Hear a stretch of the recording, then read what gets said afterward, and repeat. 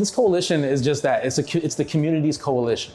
And so we wanted to bring the community on board and community members to let them know, for one, what we have going on and why we're doing this, to get feedback and to have healthy dialogue and conversation surrounding this topic. We announced to the community that we were going to be looking at ways to advocate and to support the community. And this is our next launch, which is the summit, and pulling the community together and say, hey, how can we be impactful? It's really to bring awareness to mental health in the community and to provide resources to the community in regards to mental health and the barriers, the stigmas that the community, Black and brown communities face. We exist to help educate and, again, bring awareness. My hope is that we spread the news, right? That we're gonna leave out of here empowered, and people are gonna go and talk about, wow, there's some really good stuff going on. And it's okay to talk about it. It's okay if you're struggling. You don't have to struggle in silence, and you don't have to struggle alone. And that there are resources and people out there looking to advocate and looking for ways to have better impact on the community and to help create a better quality of life and experience for them.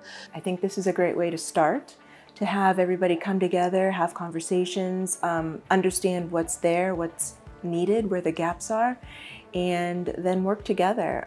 Erie's great at working together, and we're called to do that today. Well, one thing that we've heard a lot of people say is, I had this thing that happened to me too, and I didn't even think about it. And that's what we want as well, is for people to have that awareness within themselves, because that's important.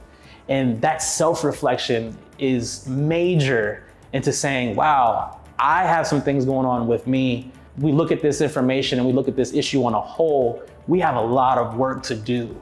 And so it just really encourages people to take that seriously. In some communities, the stigma about reaching out and accessing services, that stigma can really impact, even when there's great resources available, then there's this issue about accessibility. Are people accessing it because their belief is that they're not going to be helped, or that they're going to be in some ways mistreated or hurt or harmed in some way? The other issue that we see a lot of is distrust within the medical community, the healthcare community.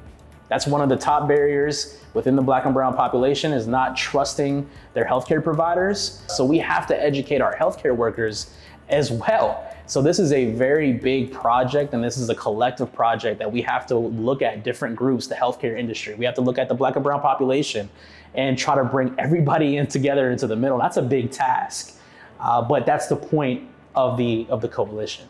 We definitely want to have people get involved with the coalition. This is for the community. So we will take everyone from every walk of life or professional background, because all of us together can move the needle in this, right? We do have services in Erie, and we just need to get individuals maybe contacting the right numbers, or knowing those numbers are there, so that we can get people connected. And we want to hold people to that. We're going to be following up with you to say, what did you do with the information you got and the thoughts that came about? And what are some things that all of us can do, even at a very small scale, but collectively will have meaningful, long-lasting impact in our community? This is the point of the coalition, is to bring that awareness and to give that initiative to take care of yourself and our community as a whole.